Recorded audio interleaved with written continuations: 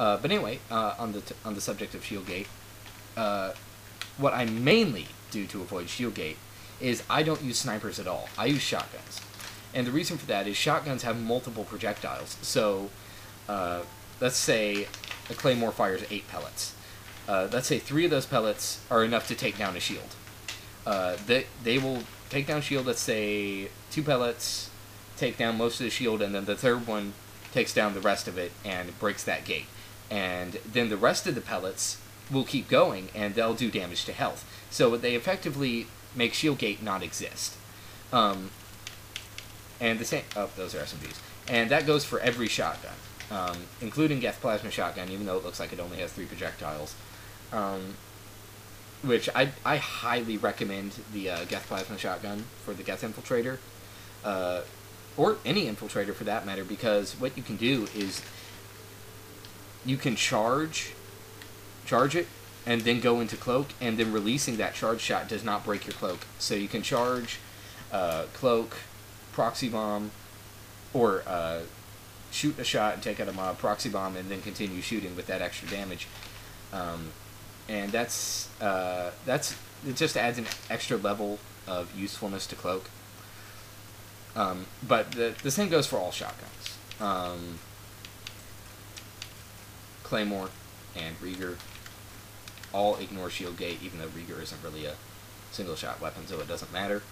But what I do is, seeing as the Claymore has more damage than a sniper, I use the Claymore when I'm going for single shot high damage infiltrators, because it ignores shield gate. You can easily take out mobs with one shot that have shields, especially if you aim for the head. And in the case of the Claymore, if you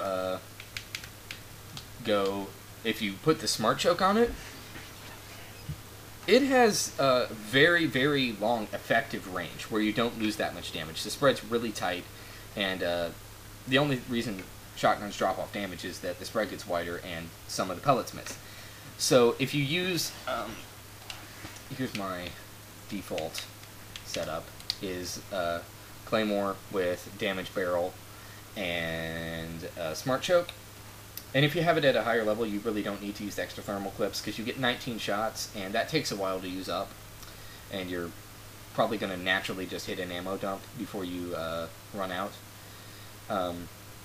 So that's what I go for, on top of all the other buffs that you get from cloak and the infiltrator passives. An extra 25% from the barrel, and then I have the Claymore level 10, so that's nice. And the extra range that you get from the smart choke. This is what I do instead of widow sniping. Other than that, I use Cry-Save because it ignores shield gate and has area of effect damage. That's what I do for single shot high damage infiltrator classes. And then one last thing is I want to talk about the Rieger carbine. I don't see anybody using this gun, and I see a lot of people using Cry-Save, so I know they have it, because they have about the same drop rate in Premium Spectres and Spectre Packs, and in fact it seems to be higher in Spectre Packs, and I don't know what that is. But this gun is absolutely ridiculous, and I think the reason people don't use it is they go through and they see that this damage bar is so low compared to something, say, like the Claymore, or even the Crusader, or God forbid the Katana, and so they don't even try it out. But this gun has probably the highest potential for damage of any gun in the game. The reason for that is, while it has a low effective range, it has 22 shots that fire really, really fast, and it's a fully automatic weapon. And since it's an electrical weapon, it actually shreds, has a higher damage rate on shields. Everything about this weapon is amazing. It sounds amazing. Once you get it leveled up and use one reason why a lot of people don't use it is because of its low capacity. I think you get like 60, 80 shots with it, including your starter clip when it's at level 1. But when you get higher level extra thermal clips and this damage barrel, get off of there. Show me my stats. Yeah. The capacity at level 10 is 167 shots in your spare ammo, plus the 22 that you have. So that's almost 200 shots. Around 186, I guess. 180, 189, something like that. And that's plenty to kill a lot of things. Cloaking and then proxy bombing something, you can kill up to like 3 shielded enemies in one clip if you're good at if you're good with your accuracy. And seeing as infiltrators are supposed to kill trash, take care of the small guys, this weapon is absolutely amazing for that, because this thing turns hunters, troopers, centurions, basic enemies, it turns them into sawdust in seconds. And that's because while the damage is low, like say probably on par with, let's see here, like half of a scimitar shot, it also fires 22 of those very fast, and that's just an insane amount of damage, combined with passives and an extra 20% from proxy bomb and an extra 25% from your damage barrel. It is an insane amount of damage. And if you're someone that hosts ammo dumps a lot and you want to put on Shredder mod, it almost doubles the rate at which you killed armored enemies too. Plus, for a weapon that isn't a bullet-based weapon, really, it also gives hit markers, which is good for knowing when you're hitting something and putting down good damage. So there's that, and it does headshot damage. So, and on enemies with hard-to-hit heads, like some of the Reaper enemies and Geth, you can just kind of spray in the area and you're going to get some headshot damage. And so, basically, this gun has everything under the sun. If you put on the Shredder mod, it will penetrate through objects. It shreds pyros when you have Shredder mod, and makes very, very short work of Guardians without having to aim for the mail slot. And it has a pretty good recharge speed, even at level 1. I think, I can't really see it because I'm recording on a terrible dazzle, but I think it's 100 here.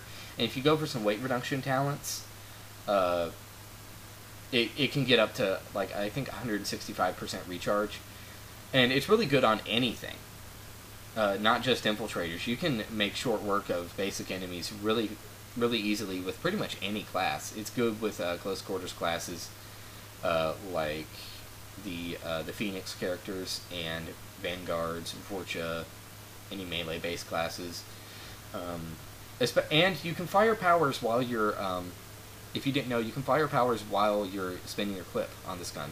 So if you're using a Vorcha, you can have a really cool kind of flamethrower and electricity Rieger string going, and just do double flamethrower damage, kind of, and that's really cool, I think, just aesthetically.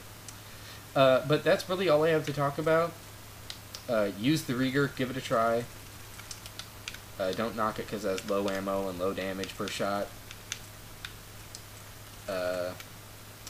Also, in case you didn't know, Scorpion, they recently lowered the weight on it, so that's a little more usable. Just a side note, I like the Scorpion, trying to get it up a little higher. But I think that's it.